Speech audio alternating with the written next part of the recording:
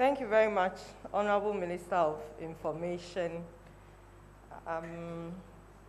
the members of the COVID Task Force team, the Chief Executive of the Ghana Tourism Authority, members of the press. Good morning, everybody. And I'm happy to join you this morning to give you information on the guidelines for the tourism and hospitality sector. The tourism, hospitality, and arts sector has been hardly hit by this COVID-19 pandemic because we all know that the sector thrives on public gathering. And to overcome the pandemic, we cannot gather. So the sector has really suffered. However, the sector also contributes significantly to the socio-economic growth and national development of the country, because Ghana is endowed with many natural attractions, rich cultural heritage, creative abilities, and a naturally hospitable people, which contributes to the nation's potential as a preferred tourism destination. The tourism industry has made immense strides in the year 2019 with the successful implementation of the Year of Return program. International arrivals reached 1.13 million from 956,372 in 2018, which is a 27% growth above that of the global average of 5% increase. The average expenditure per tourist during the period also increased from about $2,708 in 2018 to $2,931 in 2019. The increased number of travelers to Ghana positively impacted the private sector industries, such as the airlines, hotels, tour operators, restaurants, arts and craft dealers, amongst others. For example, several of our hotels in the month of December registered 100% occupancy. Arts and craft dealers at our arts center also reported a doubling of their sales in 2019 compared to the year 2018, as well as our car rental services, which registered increased patronage. However, the gains have been eroded by the coronavirus pandemic. In view of the devastating effects of the COVID-19 on the sector, government has introduced interventions to ameliorate the impact on businesses, and the tourism and hospitality sector is also going to benefit from these interventions. For instance, the stimulus package of 600 million Ghana cedis through the NBSSI to stimulate economic activity of businesses in the SME sector, as well as the 3 billion facility for larger businesses, will also benefit the operators in the tourism and hospitality sector. Also, the ministry, under the Ghana Tourism Development Project, which is a World Bank funded project, an amount of $9 million has been earmarked for interventions to boost the tourism industry. And this will be disbursed $4 million to support tourism sites and destinations development, and $5 million for tourism enterprise support for SMEs within the tourism value chain. His Excellency the President has also constituted an interministerial committee to assess the impact of COVID-19 on the tourism and hospitality sector specifically, and propose a stimulus package to alleviate the impact of the pandemic and protect jobs and ensure the industry recovers post-COVID-19. In order to further support the recovery of the tourism and hospitality sector, the President, in his address the last Sunday, ease certain restrictions on the operations of the sector, and we hereby provide the guidelines in that respect for compliance by all operators. In respect of the food and beverage industry, comprising the restaurants, chop bars, snack bars, highway rest stops, fast food and coffee and tea shops, they may operate with the following guidelines: the display of no mask, no entry signage, and ensure that all patrons are wearing masks on entry, mandatory wearing of masks and protective clothing by kitchen staff, provision of soap and running water and hand sanitizers and disinfectant gels with paper towels at public areas, and the guests should be reminded when entering and leaving to wash their hands as well as use the sanitizers. They are also required to limit the number of guests for dining to 50% of the current carrying capacity of the venue to ensure that adequate spacing for seating and maintaining social distancing of 1 meter can be adhered to. Regular disinfection of surfaces must be done. Where it is inappropriate to use bleach, for instance, for surfaces such as telephones, remote control equipment, door handles, buttons on elevators, etc., alcohol-based sanitizers with 70% and above alcohol must be used. When you have to undertake a buffet-style service, you must ensure to have staff at the food station to serve the guests. You must limit communal handling of serving ladles, and you must change the ladles more frequently, always leaving these items in separate containers. And you must also clean and disinfect the buffet services after each service. The kitchen staff must also always wash their hands with soap under running water frequently, and we recommend every 15 minutes, and dispose of used paper towels appropriately. With regards to events, His Excellency the President indicated that we could undertake conferences, workshops, and weddings. And under conferences, we also include award ceremonies. For these events, we also have to display the no mask, no entry signage at the venues for these events, provide enough Veronica buckets and tissue and hand sanitizers for the patrons to use. We must strictly adhere to washing of hands before entering the venue, and the ushers must also use hand sanitizers before escorting guests. We must observe strict social distancing of not less than 1 meter and a maximum of 50% of the carrying capacity of the venue, or a maximum of 100 persons per event as directed by His Excellency the President. For the guidelines for the activities, you need to critically observe social distancing. Tables must be designed, tables which are designed to hold 10 persons should be reduced to 50% capacity. So now the tables must hold a maximum of 5 persons. And also, we must, the MCs for the events must undertake demonstrations of the protocols to further educate the patrons at such events. As much as possible, sharing of microphones should be limited, and therefore we request that you have several microphones available, which should periodically also be sanitized after each use.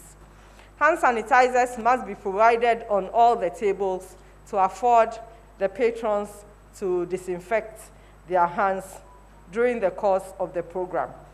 We must also observe 1 meter distance between the guests seated at the table, as well as between tables at the venue. So you have 1 table and you have 1 meter spacing to the next table. Only accredited individuals shall manage events during this period. That is corporate event houses and certified professionals by the associations or recognized professional bodies. All event organizers must be duly licensed by the Ghana Tourism Authority. All events shall be time constrained so as not to keep guests for too long a period. There shall also be the presence of a designated health and safety liaison person amongst the organizers of the program. And for the venues which shall be used for such programs, we request that the venues conform to regulatory standards. The venues must have adequate space to afford for the COVID protocols to be complied with, and must have adequate sanitary provisions such as washrooms, and should have standby janitors to clean and disinfect these washrooms after each use during the period of the event. And also the venues must ensure that there is uninterrupted supply of water during the course of the program. Regarding the service of food and drinks, in order to limit movement and contact, we direct that plates must be placed on the guest tables in the course of the program so that guests can carry their plates themselves and obtain service. Guests can also make their own cocktail and drink requests through the waiters, who will be required to wear gloves, and cocktails can be served with disposable cups during the program. The waiters and all service persons must also wear masks. For our tourist sites and attractions, all tourist sites and attractions may apply to the Ghana Tourism Authority to be allowed to open after they have put in place all the precautionary measures. The Tourism Authority will inspect such measures before granting approval. These measures include enough provision of Veronica buckets and tissues and hand sanitizers positioned at vantage points at the entrances in a manner to prevent queuing and crowding of people at such entrances. The people in a queue must also stand at least a meter apart in observance of social distancing. Strict adherence to the washing of hands before entering the sites, and mandatory wearing of face masks during the entire period that you are at the tourist sites. Also, provision of designated isolation areas in these facilities will be available in case that there is any issue coming up and somebody needs to be isolated. A maximum of 100 persons at a time will be allowed to visit such tourist sites approved to operate. With respect to our nightclubs and drinking bars, they will continue to remain closed because we all recognize the mode of socialization in nightclubs and drinking bars. Usually, these nightclubs and drinking bars are small areas, and we gather to drink over long periods and chat and enjoy ourselves. We cannot do this during this period. So our nightclubs and drinking bars, including the nightclubs and drinking bars in hotels, will remain closed. Accommodation facilities are opened subject to the safety precautions and protocols in place. Right from the beginning of the imposition of restrictions, we know that our hotels were exempt. They could operate, but most of them closed because of the lack of patronage. So now, as we are easing up, those who seek to open can operate, but they must ensure that they comply with the precautionary measures and all the safety protocols.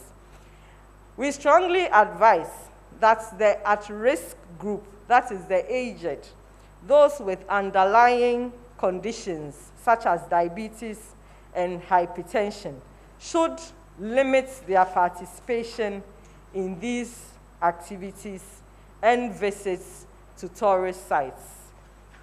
Thank you very much. This is, in summary, the guidelines for the hospitality and tourism sector at this point in time, further to the address of His Excellency the President.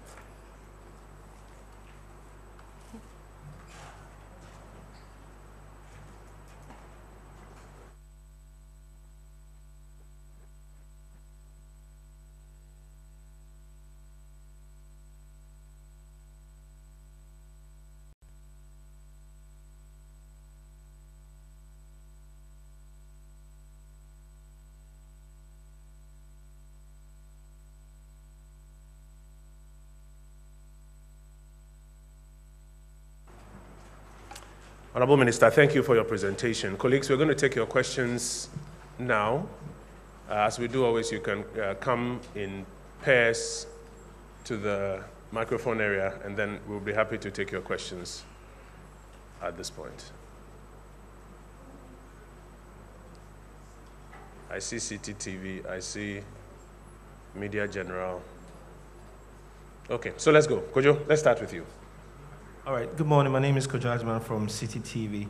I want to know the guidelines for people in the hotel and then tourism sector, how they can apply for the 3 billion package you spoke about. And then also the churches and then other religious bodies have formed a task force to police these guidelines. Are we going to see same in the tourism, for the tourism players? And also, how are small hoteliers, like people who have staff capacity below 90, how can they access the NBSSI facility? Thank you. Thank you, Kojo. So Please help her with the mic. No, don't touch it. Yes. Thank you.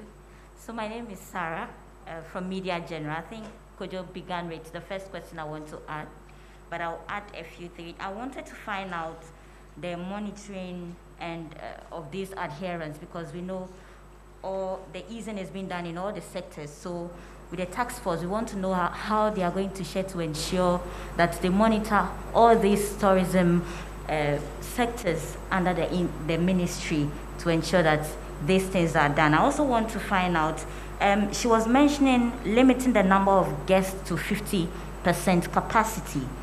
Or a maximum of 100. Or a maximum of 100. Yes. We know some facilities or guest centers, or let's say the conference center, that takes more than 500 or 600. So if you say 50% capacity, then we would have the assumption that... No, 50% capacity or a maximum of 100. The two go together. Or a maximum of 100. Yes, so if your 50% is up to 100 or gets to 100, you terminate there. You can't go beyond 100. Even if you have a 10,000 capacity, correct, madam? Yes. Even if you have 10,000 capacity, where ordinarily 50% would have been 5,000, you can't use the 50%. The maximum you can have is 100. Okay, and then finally, just tell us who qualifies for what and in the assessing the stimulus package. Thank you. Very well. I'll take another batch of 2. Colleagues, another batch of 2. I see EIB. Any takers? Yes, sir. Okay, my name is Eric. I work with Star FM. For the churches, we understand maximum of 100, but they are to have worship for an hour. Yes. And that ends it. For the event organizers and persons who want to hold award ceremonies and the likes, is there a duration for them as well? Because we didn't hear that, oh, it's an unlimited amount of time as far as they meet 100. And so we want that clarification. And then on the nightclubs and drinking bars, we want to know what went into the decision not to allow them to operate, because a lot of the arguments that have come forth is that we can limit the number of persons who go into these places, and the livelihoods of some of these individuals are going down as well. And so what went into the decision not to allow drinking bars and nightclubs operate when all other events are operating at less capacity and we could do the same for them? Honorable Minister, I'll just broaden that question as well to say what went into the decision to stop places that sell alcohol, including nightclubs and drinking bars, because there's a connection with the alcohol, including nightclubs and drinking bars from operating. Do I have any other takers? Okay, so let's have the podium sanitized and then the Honorable Minister.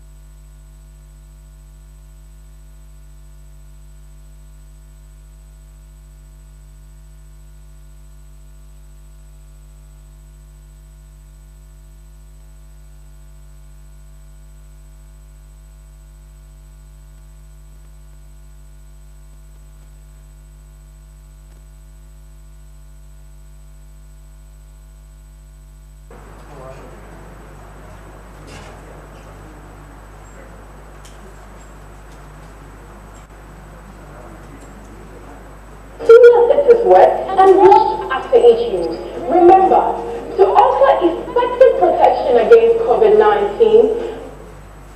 The first question. I'm sorry, I'm not taking notes of the questions today. The first question again.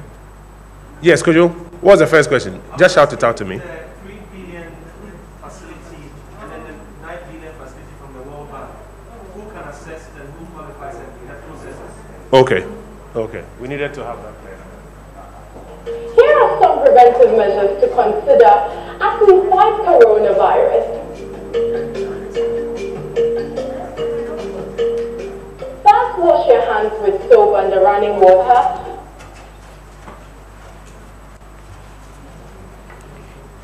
Thank you very much. The first question was in respect of the disbursement of the 3 billion facility. The 3 billion facility is an arrangement that the Ministry of Finance is making with a selected number of banks to make available 3 billion Ghana cedis to the industry players. That's the larger businesses in the economy to access. And we are saying that our tourism and hospitality players will also have access to that 3 billion to support their activities. Similar to the SME facility of 600 million Ghana cedis, which is going to the entire SME sector. The players within our industry will also access that facility. And the Ghana Tourism Authority is actually supporting our industry operators on the processes to assess the 600 million. And when the 3 billion also comes on stream, they will support our operators to assess that as well. With respect to policing of the restrictions, the Ghana Tourism Authority has regional offices all across the country, and they have inspectors, and they are going to work together with the district assemblies to ensure compliance with the guidelines. And for people who are going to organize events, they will be required to notify the Ghana Tourism Authority prior to the event so that the authority can make arrangements to monitor the program. and they will also be required to provide the authority with information of the patrons who participated in the event. So the Ghana Tourism Authority will keep that database of all the people who attend these programs, so that in the event an issue comes up, the contact tracing can take place. Regarding the access to the NBSSI facility, I believe that I have explained that already. And also, somebody also asked about monitoring compliance, and I have answered that. Who qualifies for the stimulus package? The NBSSI has come out with all the guidelines for accessing the facility. So, as I indicated, the Ghana Tourism Authority is supporting our industry players to comply with the guidelines, go through the processes, and access the facility. In respect of time limits for events, we did not specify a time limit for events, but we indicated that event organizers should undertake the programs under a time constraint, which means that we should not allow the program to travel for too long. I know a question will be asked that church services are supposed to last for 1 hour. Church services are supposed to last for 1 hour because they are undertaking social distancing, and all their members may not be able to attend the service. If it's done for 1 hour and the first batch of members leave, another batch of members can also come for a service, so that within a space of 3 or 4 hours, they can attend to all the members of their congregation. But for a corporate event, it's a one-off event. So even if it takes place over a 2-hour period and it's done, that's it, it's done, and everybody goes away. And we get the records of all the people who participated, and the database is kept by the Ghana Tourism Authority. In respect of nightclubs and drinking bars, we appreciate the fact that that's also a business that people derive their revenues from and their livelihoods from. But we are confronted by a pandemic which is impacting our health as well as the economy. And His Excellency the President and the task force team take all these issues into consideration in coming out with activities that should be restricted and activities that can take place. For now, the indication is we should hold off on the operations of nightclubs and drinking bars, because we all recognize the constraints, the mode of operation of nightclubs and drinking bars. You may say that they can restrict the participation to 100 persons or 50 persons, as is being done for others. But the activity that takes place in a nightclub, you sit there, you are drinking, and you are talking, and as you are talking, the droplets are coming out, and you are sitting there for hours.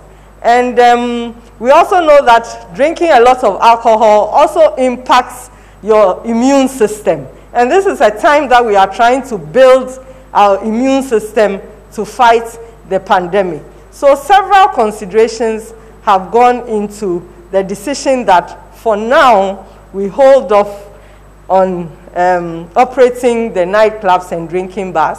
You can have a bottle of beer in your home every now and then, so you can still enjoy some of that. Thank you.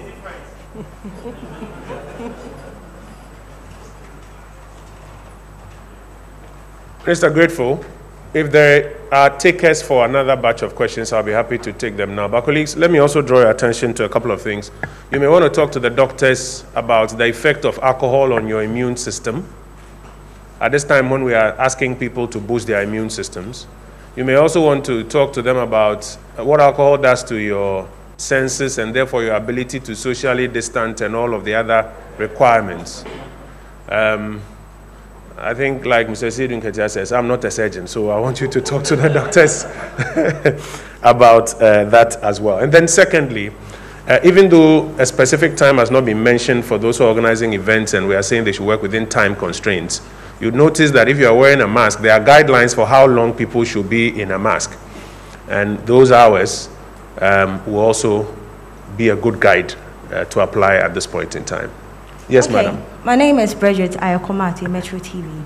I want to know, after the year of return, Beyond the Return was introduced. What has become of that initiative?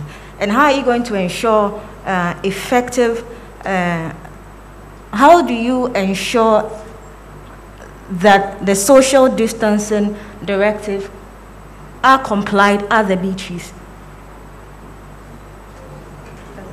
Noted. Yes, sir. Good morning, Honorable. My name is Joshua Smith. 3 questions. Can you quantify the actual effect of the pandemic in the hospitality sector? And then my second question is, any specific plans to help turn around the domestic tourism? And then the last one is, in events where industry players flout the guidelines and directives you've given, what will be done to them? Thank you. 3 questions packed in one. Is there another taker?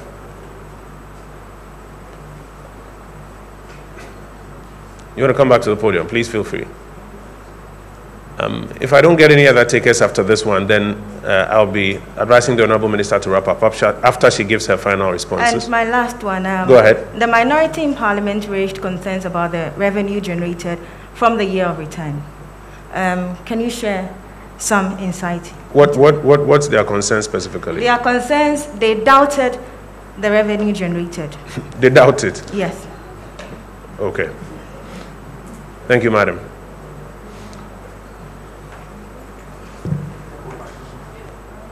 And then I'll take the final question. Yes.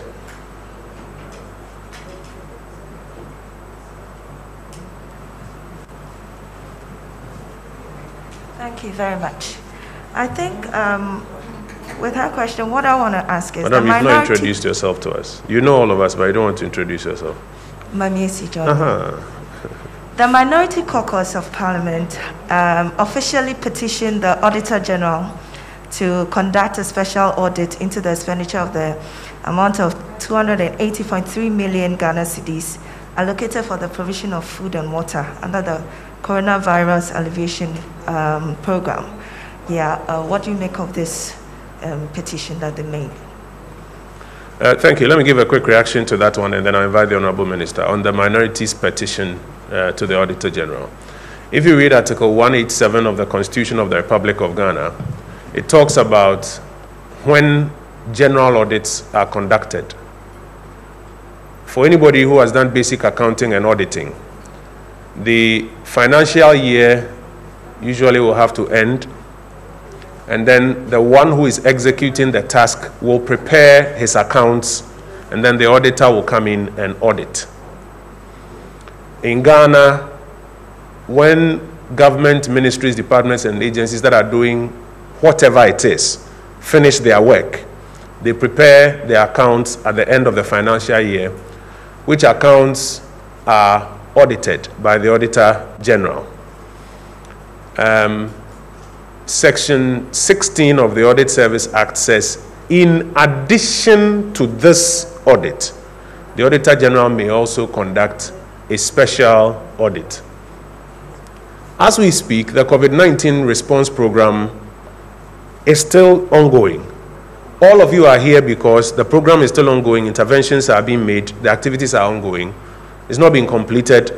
The accounts for the 2020 financial year, as I'm sure you are all aware, are nowhere near close to preparation. It will be prudent for all of this exercise to be completed, for the accounts to be put together, for the Auditor General to do a standard audit, and if he believes there's a reason to go further to do a special audit, may go further. Within that context, I think we can all understand how premature this call for a special audit, when the program has not even ended, comes across. But as we have said over and over again, it is increasingly becoming clear that our colleagues in the minority always look for an opportunity to raise some controversy in a hope to distract us from the COVID-19 response program itself, but we will not be distracted. Honorable Minister.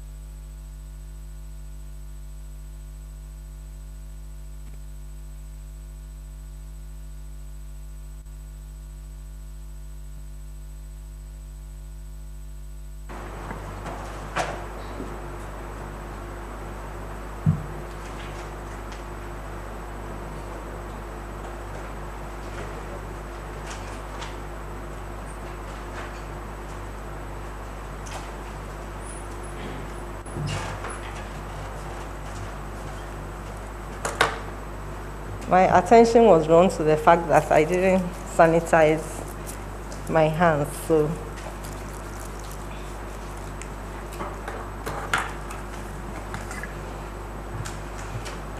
the first question was in respect of Beyond the Return. The ministry initiated the Beyond the Return project to leverage on the gains of the year of return. It's a 10-year project dubbed a decade of African Renaissance for the period 2020 to 2030. So it's a 10-year project. Initial activities were to commence this year, but in view of the COVID-19, it has delayed implementation of activities, and we have also needed to redesign how the initial activities can happen. Before the end of this month, we are going to do a formal launch of the pillars of the Beyond the Return. There are several pillars that the project stands on, so we'll launch and explain those pillars to the general public as well as the international community. And for this year, we are redesigning our programs so that most of it will be in the form of virtual activities to allow the diaspora to participate in it whilst we overcome this pandemic and look forward to the year 2021, where we can actually have people coming down to participate in programs of Beyond the Return. In respect of compliance with the directives and sanctions for breach, there has been a law that has been passed setting out the sanctions when you breach these restrictions. And these sanctions will apply for anyone who breaches these guidelines. And I'll indicate also that we need to be each other's keeper, because these protocols and precautionary measures are in our collective interest. So if you visit a place and you realize that the facility is not complying with the protocols, please do well to report to the Ghana Tourism Authority. There is a call center, and the authority will provide us with the numbers to ensure that you can contact them and give them information in respect of facilities that are not complying with the directives, and then some action can be taken. But the Ghana Tourism Authority officials, together with officials of the district assemblies, will also be visiting and monitoring compliance. Improvements in domestic tourism. Definitely, we are working on a program to improve domestic tourism because our borders are closed. There isn't going to be much incoming international travel during this period. We don't anticipate any significant improvements in international travel until the end of this year. So for this year, our target is to improve domestic tourism. So we are going to work hard to push our See Ghana, Wear Ghana, Feel Ghana agenda. And we believe that Ghanaians will buy into it and let us travel and see our country and fall in love with our country. because it is when we build on our domestic tourism that we can also have something to say to the international tourists to also come and visit our country and see all that is good about our country. And in this respect, we will also be appealing to our hotels, guest houses, and lodges that during this period that the patronage is low and they are not getting any international travelers coming in, they should also